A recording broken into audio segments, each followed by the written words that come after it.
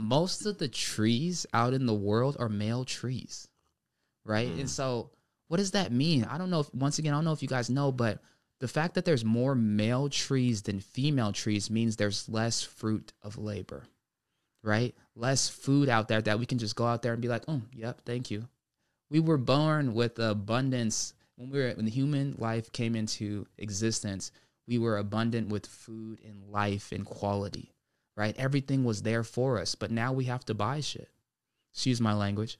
We have to buy fruits, vegetables, herbs, all these things, but they were already there for us. And it's like, where are we then?